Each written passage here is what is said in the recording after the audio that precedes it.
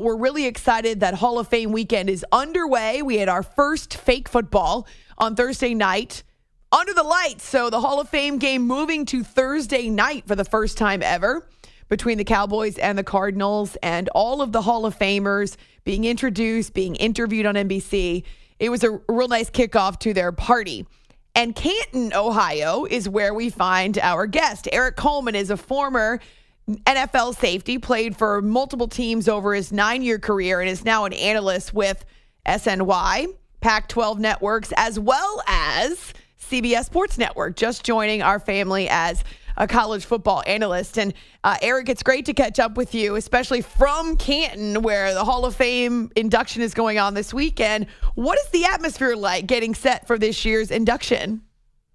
Well, this is my first time in Canton, and, it's great because the city just embraces the Hall of Fame, all the festivities, the everyone in the town, there's Hall of Fame signs everywhere. You see all the gold jackets walking at the NFL Alumni Association.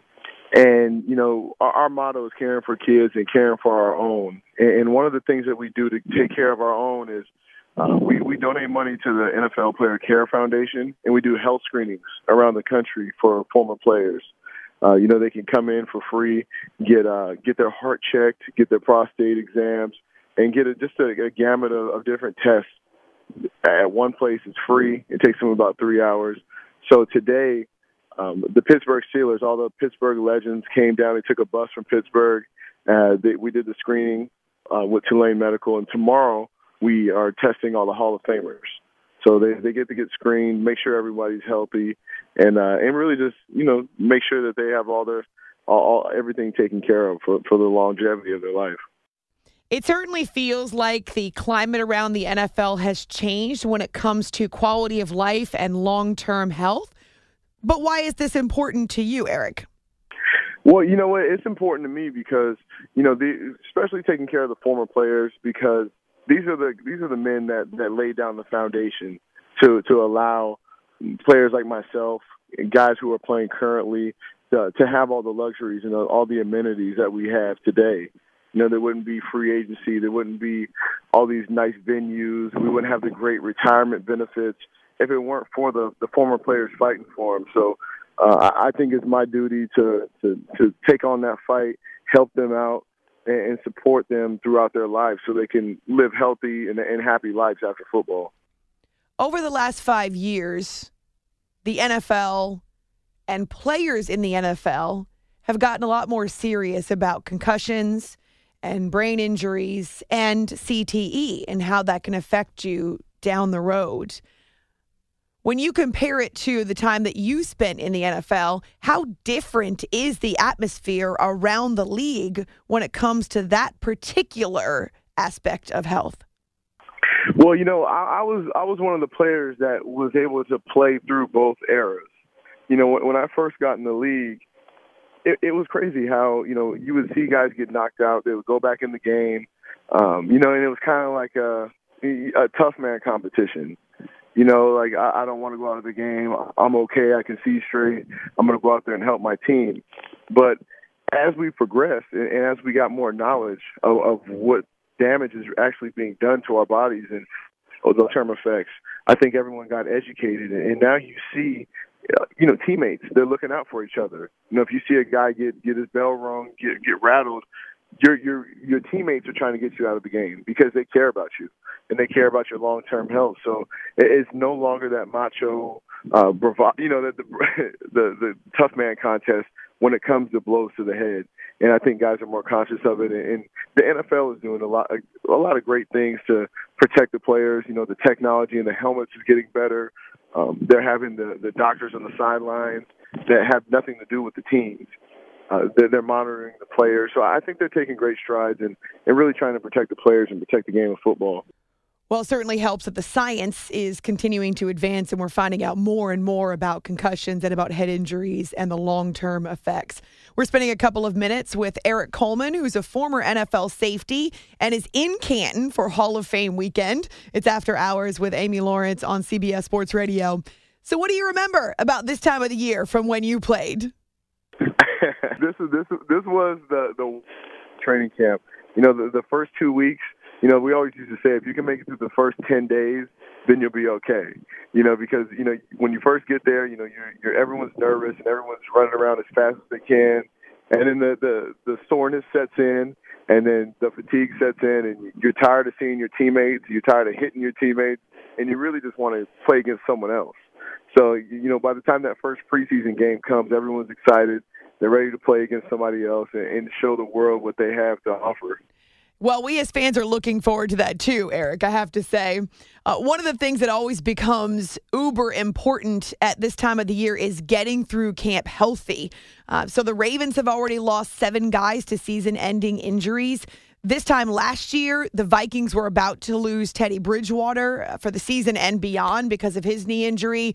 Ryan Tannehill went down on Thursday in practice. How much attention is paid to just getting through camp unscathed and healthy?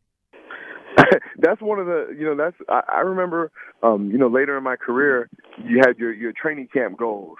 And the first goal for a lot of the coaches was to make it through camp healthy. It's training camp has changed so much. It used to be a time to get the players in shape for the season. Now everyone works so hard in the off season that you're just really trying to take your playbook even further. Trying to push your offense to the limits and install a lot more different elements to your game because you have to be versatile to win in the NFL nowadays. So it's really sad to see players go down with these injuries nowadays, especially in the beginning of training camp. And I think part of it is due to the fact that players are just working too hard in the offseason. Everyone wants to be in the best shape possible for training camp, and they're not allowing themselves to rest. And so when it's time to put your body through the gamut of training camp, sometimes it can't hold up. Erik Coleman is a former NFL safety spending the weekend in Canton for the Hall of Fame festivities. It's After Hours with Amy Lawrence on CBS Sports Radio. I know that you do a lot of analysis and you covered the New York Jets, which is one of your former teams. And typically in training camp, everyone's excited. Fans are looking forward to this blank slate and starting over, and there's a lot of hope. But with the Jets, they're really young and doesn't seem to be that same kind of anticipation. So as you look at the team, at least where they are now, what do you see? What do you think? Well, it's always a tough time. Every year, you look at the AFC and NFC championship games, and there are 4 elite quarterbacks. And with the Jets not having that elite quarterback, it's kind of a frustrating thing for fans. They did draft Hackenberg with a second-round pick, and I think the fans want to see him play. And he hasn't really gotten a shot. Last season he didn't play until the end, and fans are kind of frustrated. Now with the Jets, I think there is some excitement because they have so much talent on the defensive side of things. Drafting Jamal Adams.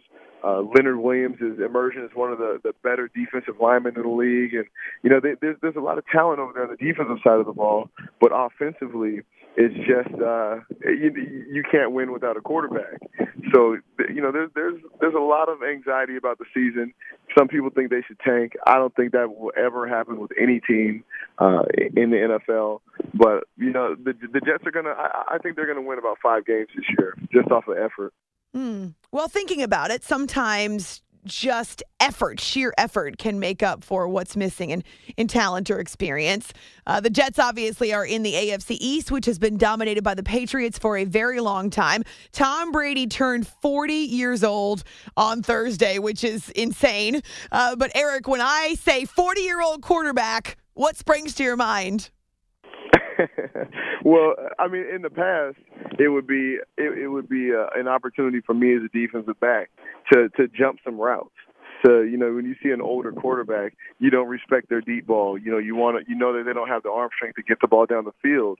But Tom Brady is just breaking the mold. He just continues to get his body in shape. He can still make every throw, and he's still one of the best. The top 2 quarterbacks playing the game right now. I think all-time wise, I would put Tom Brady as my number 1 quarterback. But right now in the game, with him being 40 years old, Aaron Rodgers, these guys are playing at an elite level. And Tom Brady is just dominating, and I'm tired of seeing it.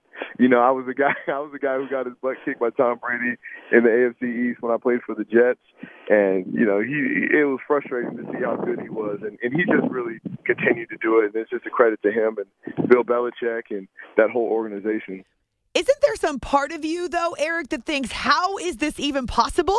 You played a decade in the NFL, and that is 3 times as long as the average career of a player. Here's Tom Brady, who maybe looks better than he ever has, continues to play at the highest level at 40 years old. I mean, that's crazy. It is crazy. But, I mean, if you watch a game, you watch Tom Brady drop back in the pocket, and it's like, you know, we used to call him the Iron Deer. He drops back in the pocket, he doesn't move from his place, and he just delivers the ball. And if you're just back there playing catch, you can do that until you're 50 years old. So the Patriots do a great job of protecting him with their scheme, ball out quick, and their offensive line. And, you know, the chemistry they've had up front has been a very vital part of his health as well. So, you know, Tom Brady, you know, he's famous for his nutrition. He takes care of his body well, and just the true professional, one of the greats of the game. Sure will be a major storyline going into the season to see whether or not Tom Brady can maintain the level of play that we've been expecting now, we've seen for 20 years. Erik Coleman is a former safety in the NFL, including with the New York Jets, and he's the newest member of the CBS Sports Network family. He's just joining the team as a college football analyst, so congratulations for that. You can find him on Twitter at Erik Coleman. You can see him on CBS Sports Network. Look forward to catching up with you again, Eric. Thanks so much for your time. I would love to, and thanks for having me.